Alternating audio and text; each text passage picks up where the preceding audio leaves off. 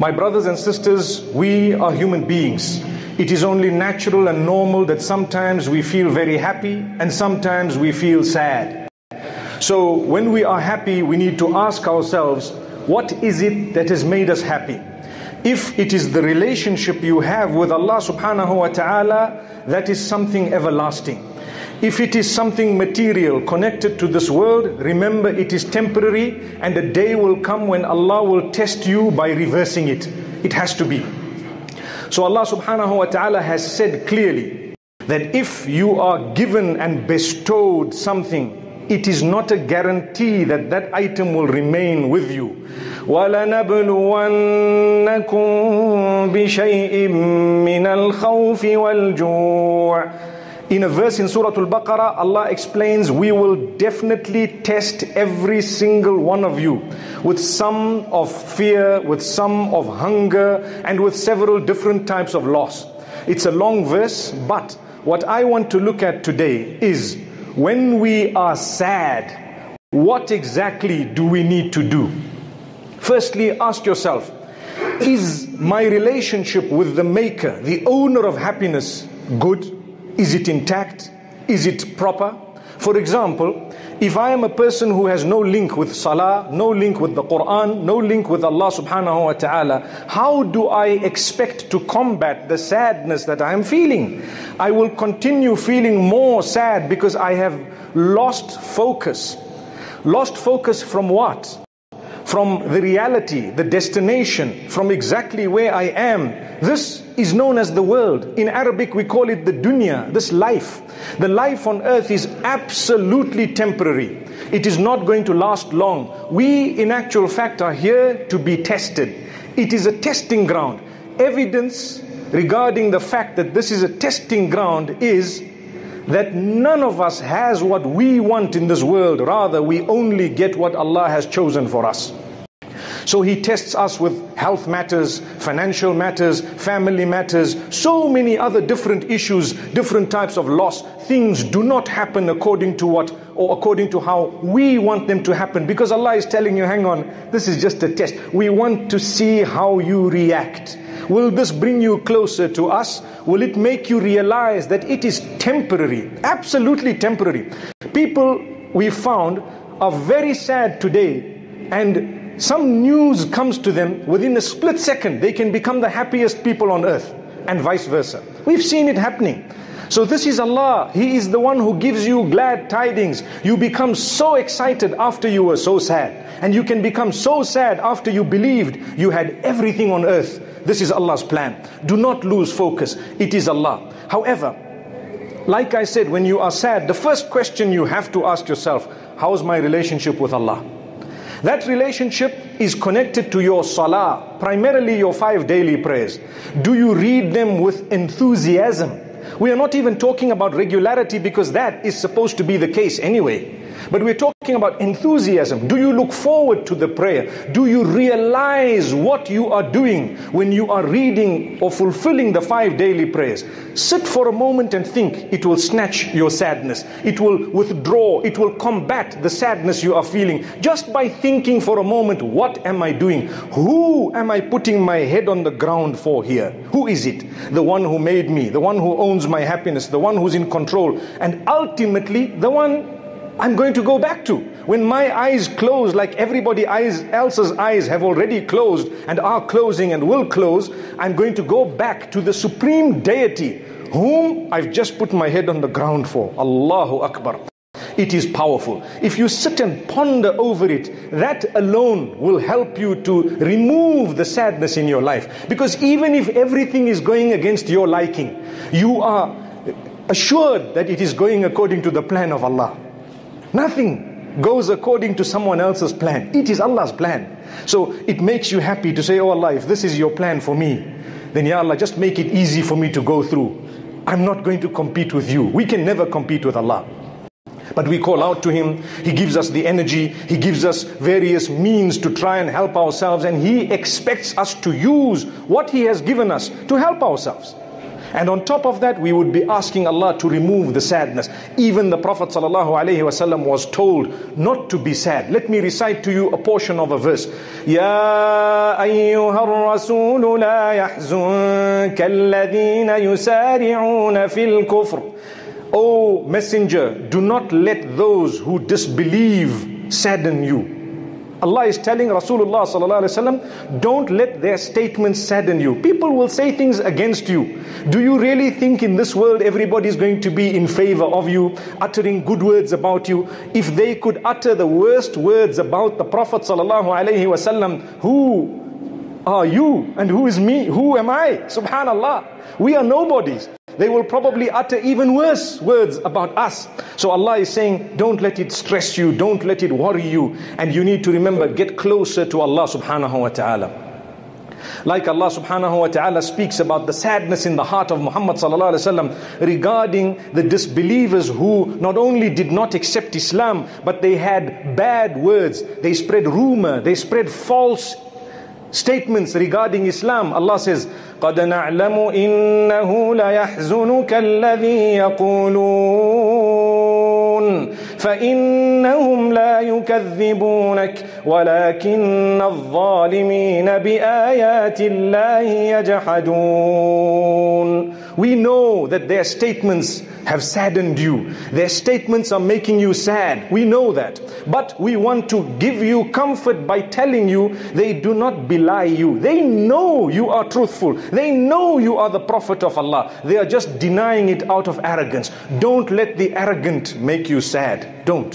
Don't let those who are transgressing against Allah, who love to spread rumor, who have bad habits, bad qualities, make you sad. No, don't. If your link with Allah is intact or is powerful or you are developing it every day, nothing should make you sad. You should be saying Subhanallah, that is the praise of Allah. Alhamdulillah, all praise is due to Allah. Allahu Akbar, Allah is the greatest. Those statements should be removing the sadness from your heart if only you uttered them correctly. Because Allah says, الَّذِينَ آمَنُوا وَتَطْمَئِنُّ قُلُوبُهُمْ بِذِكْرِ اللَّهِ أَلَا بِذِكْرِ اللَّهِ تَطْمَئِنُّ الْقُلُوبُ. Various translations of that verse. One of them is when Allah says, indeed those who believe and they are granted comfort by the remembrance of Allah subhanahu wa ta'ala, for indeed the remembrance of Allah comforts the heart. You want comfort in your heart? You are sad? Remember Allah. How do you remember Allah?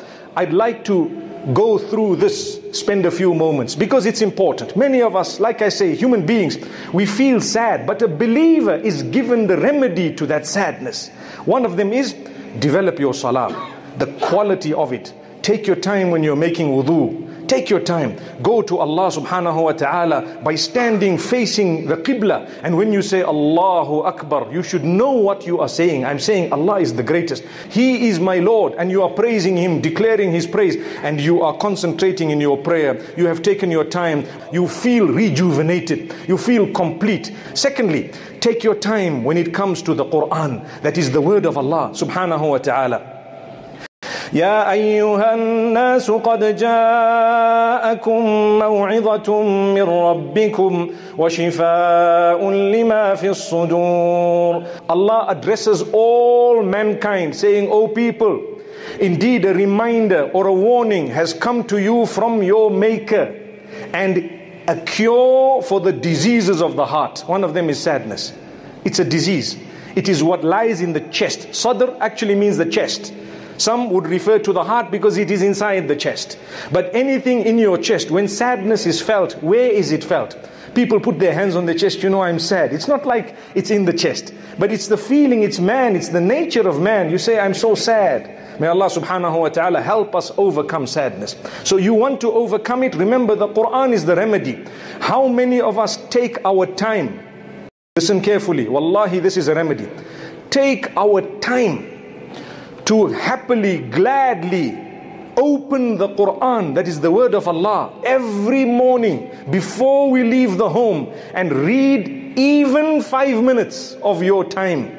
so happily, and we read the Arabic, we try to perfect it, we try to improve as the days pass, we read melodiously. Did you know that there are two ways of reading the Quran? One is just to read it as though you're reading a book. And the other is to read it, to try and put into it some melody for the sake of Allah. So try it. Don't be shy. When you say Alhamdulillahi Rabbil Alameen, Ar-Rahman Ar-Rahim. Yes, these are powerful words of Allah. But try saying Alhamdulillahi Rabbil Alameen, Ar-Rahman Ar-Rahim. See what it does to you. It's different.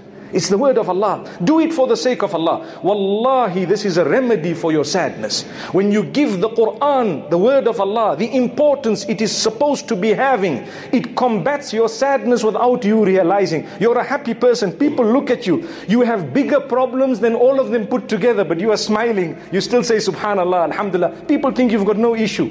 There is nobody on earth who has no issue. Remember that. It's just the way they are managing and coping is different. You think you have a problem, wallahi, there are people sitting right near you in the same masjid that perhaps have problems 100 times the size of yours, but you won't realize it. They have a link with Allah. They know this world is temporary. That brings me to another point. Once you've developed your link with the Quran, and you try to read, and you try to understand, and you try to put things forth, and you develop a link with Allah, and your dhikr, remembrance of Allah is in order, your salah is in order, you need to be able to appreciate what Allah has given you that He has not given others. That is one way of combating your sadness. The hadith of the Prophet ﷺ, he says, "Unzuru ila man huwa dunakum." Look at those who have less than you, who are lower than you. In the Quran, Allah speaks about problems that almost break the backs of people. When the Prophet ﷺ had a problem, it was not connected to him or his dunya. It was connected to the deen, the religion. That's why I said you ask yourself a question. Is this matter related to the deen or the dunya? The matter I am sad about, if it's connected to the deen, then yes, it is a matter I should be sad about. I combat it in a similar way. But if it is connected to the dunya or this life, then I need to know, number one, life is temporary. Days do not last. It will not be the same. After nightfall comes day, and after day comes night. Remember that. That's the plan of Allah. A lot of us are sad because of something temporary. You lost wealth. Everybody's lost wealth. Nobody seated here has not suffered a loss. Everybody has. They've dealt with it differently. They've suffered at different levels. Allah tests you according to your level. In one narration, the hadith says, Allah tests you according to how much He loves you. When He loves you more, He tests you more. That's a hadith.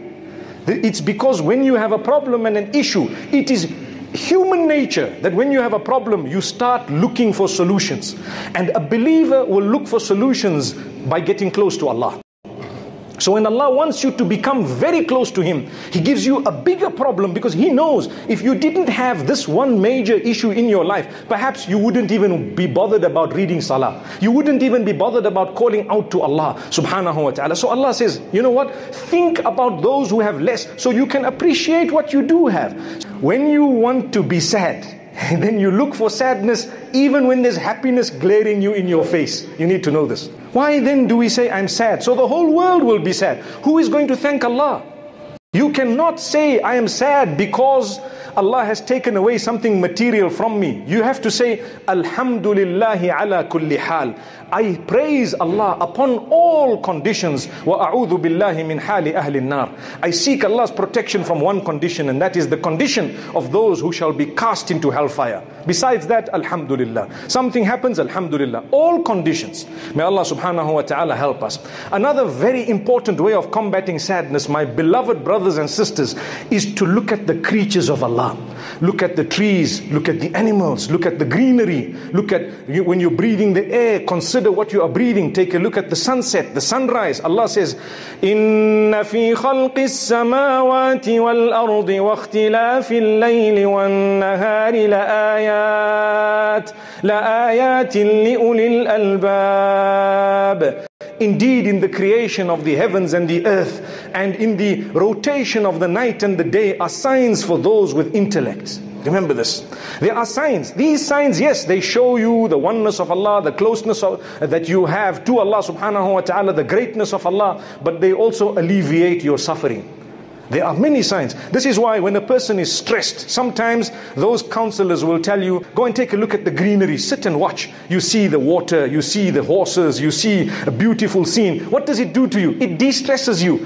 For a disbeliever, it's just the scenery. It's a creation of Allah. For us, it is the greatness of Allah subhanahu wa ta'ala. Don't be sad. Really, these days are not permanent. They are temporary. The only time you should be sad is when you have drifted away from Allah subhanahu wa ta'ala. And that is something that saddens a lot of people. People become depressed. They become sad because your life is full of partying, full of gambling, full of adultery, full of drinking. How do you not expect sadness when you are far away from Allah? You want to combat the sadness. Come back to Allah. Come. Allah is waiting for you. Allah becomes so happy when you turn to Allah subhanahu wa ta'ala.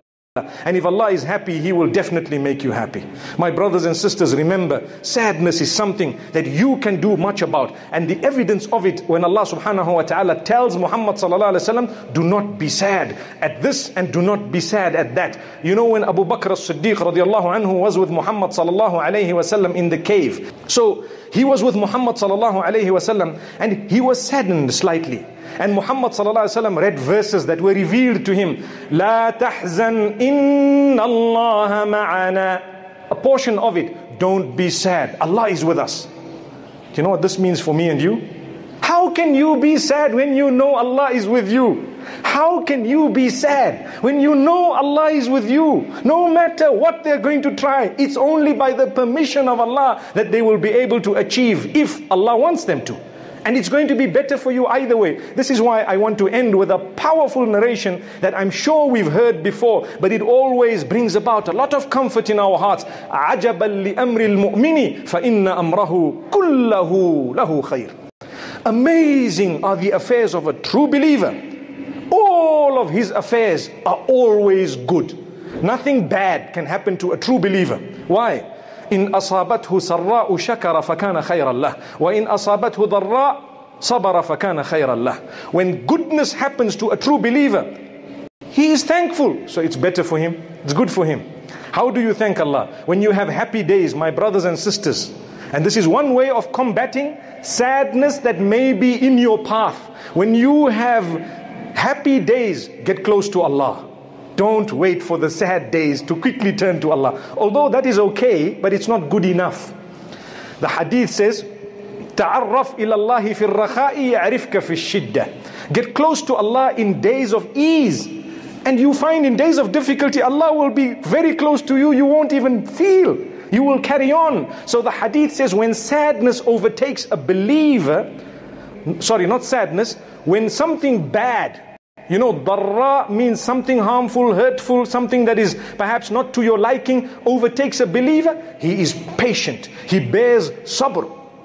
He knows the reward with Allah. And so therefore it is better for him. This is why his affairs are amazing.